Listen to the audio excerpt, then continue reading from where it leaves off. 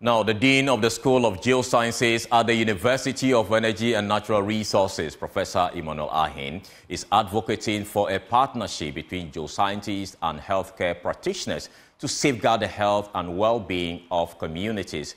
Speaking at the World Geoscientists and Geologists Day at Doma in the Bono region, Professor Ahin said such interdisciplinary collaboration holds the potential to revolutionize preventive healthcare in Ghana by taking advantage of the knowledge and research from geosciences.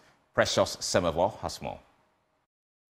The celebration of World Geoscientists Day at the Doma campus of the University of Energy and Natural Resources was marked by an exhibition and a lecture on the theme, Geoscience, a Key Entity in Addressing Preventive Health in Ghana. Various speakers expressed worry about the inability to embrace the knowledge and research of geoscientists, the study of the earth and its processes, to mitigate environmental, health and other concerns of the country. Chrysler Akwe Ankra is the president of the Ghana Institute of Geosciences. We went to school to study the earth, its compositions, and also how it's being formed and the principles that governs its formation.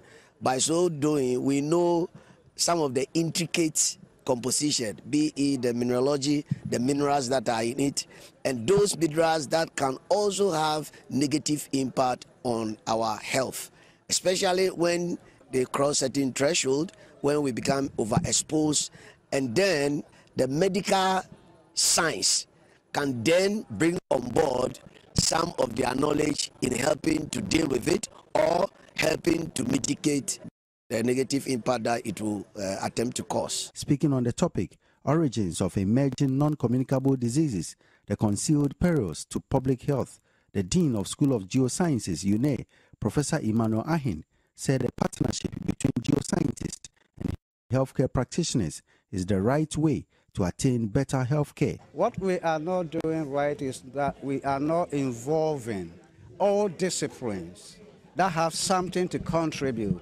as far as our health is concerned.